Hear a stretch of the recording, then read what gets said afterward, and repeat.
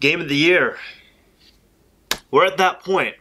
Traditionally on this channel, what I do is the very last day of the year, I have a video go out that talks about my game of the year for that year. So for anybody that's getting to, December, this is just not only for this year, but for future years. If you're following the channel, first off, thank you so much. I'm Mr. Mario. Thank you for, checking me out and taking some time out of your day to watch this video and check out the channel. But if you're on this channel this year, or whether it be in the next few years, and it's around December time, and you're really wanting to know what my game of the year is, seriously, just wait until the end of the year, and I reveal it. So it's kind of been the tradition like that the past few years. But I want to talk about my game of the year, and it is crazy that we are at this point. This year just flew by, and I think it's just because of a bunch of things. At least for me personally, it's kind of one of those things as you get older, then, time starts flying by. But I also started working a full-time job all this year, graduated in 2015 as well too, so that was all fun.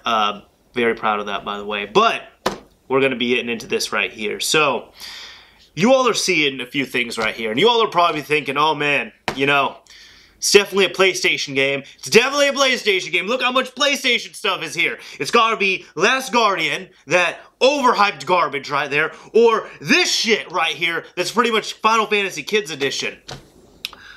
Well, I've talked about these a little bit. If you all have checked out, I'm not sure about this, because I'm going to be doing it right after this video. I kind of do my videos in different orders, but I've at least talked about this right here, and given my thoughts on it in a video review, and also my video that should have come out at this point, which would have been the every single game I beat in 2016 video. But anyways, it's not a PlayStation game. Some people might be saying, oh, there's just this lonely Xbox One controller. It's not an Xbox One game either. It's something I can't physically touch, but it's not a PC game. It's technically a digital game, and I should probably change out a little bit for this. So hold on.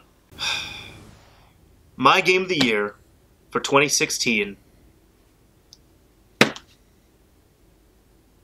If I have to really say what it is, it's Pokemon Go. Something I never would have predicted. I would have said, I'm not a Pokemon hater by any means, but just the fact that I am saying my favorite game that was released this year was a mobile game, I don't know if that's just my taste changing, or if that shows the status of gaming we're in, because honestly, we got really good games this year, and that's why I had these things out right here. This game, The Last Guardian, I had a fantastic time with it. Personally, I really enjoyed it. Now, I gave it a good review. I said it's, at minimum, a good game. I thought it was fantastic, and I loved it. But I don't feel like it's Game of the Year material. It just didn't get there. And this game, World of Final Fantasy, I mean, as you can see, I got the game. I even got the guide for this. I don't even remember the last time I bought a guide for a game, at least a new game. And I got this because I actually want to play through it completely, and I want to figure everything out with it as much as I can. I got this because, I love this game, the little bit of I've played so much, and I regret that I haven't been able to get into it as much. I probably should have picked up the game earlier. I regret that I haven't been able to play it as much, but honestly, if it was a console game, or, any type of other game on any other platform that's not mobile, there's a good chance my game of the year would have been World of Final Fantasy. The little bit I played this game, I absolutely loved. Now, I can't fairly give it Game of the Year just because I haven't played it all that much. I played it for a few hours, and maybe the game gets horrible at the end. Maybe it drags on too long. I don't know. There's a lot you have to take into consideration when picking a Game of the Year, and that's what I'm going to talk about with this. But that's why, Last Guardian, although I loved it, I thought it was fantastic, there's something. It's just not Game of the Year material, in my opinion. World of Final Fantasy, I love that it doesn't take itself seriously. I had such a fun time playing the game, and I loved everything about it when I was playing it.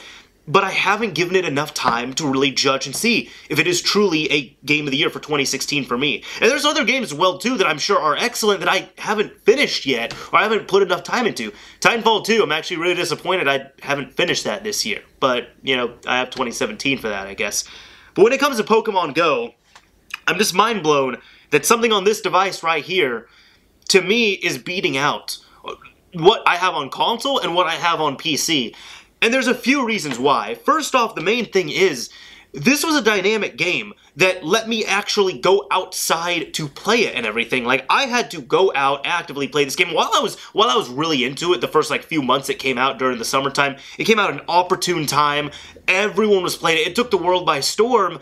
And on top of that, it was just, I wanted to play Pokemon Go. I wanted to go outside, I wanted to hang out with friends and play Pokemon Go. As an adult, I wanted to do that, and I was going to the parks, I was seeing all these other people play Pokemon Go, and parks were just flooded with people.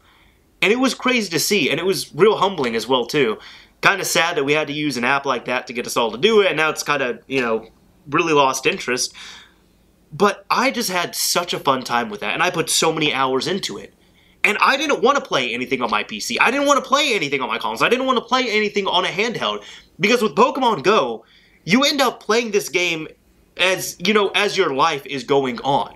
You don't, it's not like other games, for example, like any type of game on PC or on console, for example, where you have to actually sit down and play it, where you have to, you know, kind of just put your life on pause, play it, and then go back to it. No, you're actually going outside, you're getting exercise and everything. I mean, it helped a lot of people. It helped me a bit as well, too, so that was a real nice thing. I met some real awesome people playing Pokemon Go, still friends with them, and, you know, I've had some real good experiences with them. Unfortunately, the past few months, my interest has just really died off on it. I don't know what it is. Some people might say, oh, it's because it's the same thing, it's because it's boring, it's because they haven't had stuff. I don't know what it is. I think it's just because I play games and then I move on, and then I'll get nostalgic and I'll go back and play that game maybe, but I don't stick with the game. And the fact that I stuck with this for so many months, because I played it a lot less, but when I call it my retirement. When I finally kind of said to myself, yeah, I'm kind of done with Pokemon Go. It's not that I'm never playing it again, it's that I'm not going to play it nearly as often. Occasionally I might play it. By the time it got to that point, it was December of this year. And this game came out, what, in May or June? Came out sometime during the summer. I'm pretty sure I got about 6 months of enjoyment out of this game. Which for some people might say, oh, that's horrible. But for me, the fact that I game hop so much, that's pretty big to me. And plus, I can still play it anytime I want to, really. I mean, not so much now, because, like, one thing they did that really annoyed me is if you have an Android phone, if you have root access on your phone, so my phone is rooted right here, you have to essentially use a few bypasses to get onto Pokemon Go. And they ended up using Safety Net on there, so iOS users, y'all are fine. If you're jailbroken, you're fine. You've had bypasses since day one. For root users, a few updates ago, they end up putting in safety net checks. And because of that, if you fail safety net because you have a rooted device, you can't play Pokemon Go. And it got to the point, I actually, for anybody that knows how much I love root access on phones, I was stuck on my phone for a few months because of Pokemon Go. I was stuck. But just recently, I decided to, you know, flash over a image. Like, I ended up, you know, reflashing my phone, I rerouted it, and I don't have any Pokemon Go bypasses on here right now, because at this point I'm like, to me, I would rather have, since I'm not playing Pokemon Go nearly as often and I don't have an interest in it now, I would rather have root access over having a dead app on my phone. I have a backup phone that I can play it on that's all stock, but still, that just shows, it got to the point for me, I was giving up root access just so I could play Pokemon Go easily without having 20 bypasses on deck. So, that's kind of why it's my game of the year. Some people might be disappointed, some people might be shocked. Trust me, I was kind of disappointed and shocked in myself too. But I even said, when I first started playing Pokemon Go, I'm like, if this is the game, if this still stays the same, I'm still loving it, this is going to be my game of the year. And even though, yeah, I've kind of moved off of it, it still has to be my favorite game that I've played in 2016. And that is why, for 2016 releases, Pokemon Go, on mobile phones and tablets and all that stuff, on iOS and Android, Pokemon Go is my game of the year. I definitely had a fun time with it, and it was quite an experience. Really enjoyed it. And that's not to say that we didn't have any other good games. We had several great games on consoles, on PC, whatever it is, on handhelds. But Pokemon Go is just my personal game of the year.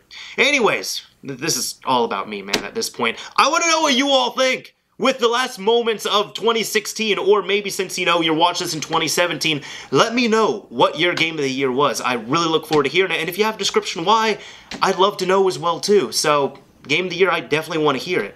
Anyways, this is Mr. Mario signing off.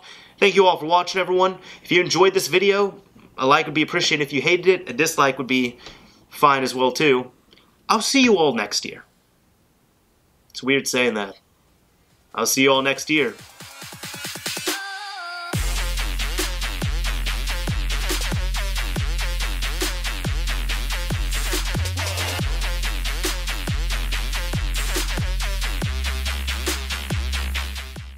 By the way, if you're at the end of this video, I completely forgot to mention the story about this on here. This is actually my childhood Pikachu I had when I was in like first grade, right? And when I grew up, of course, you know, my brothers got all my hand-me-downs. And recently, I ended up getting this back because my brothers came to visit. And they're just like, hey, Danny, we don't need this anymore. And they just gave me this Pikachu. I mean, look, this even has my name on it. That's not my handwriting, but this thing is old. As you can see, he doesn't have his eyes or anything. But yeah, that's the story behind this thing. So, welcome home, Pikachu. It's weird having you back as an adult now.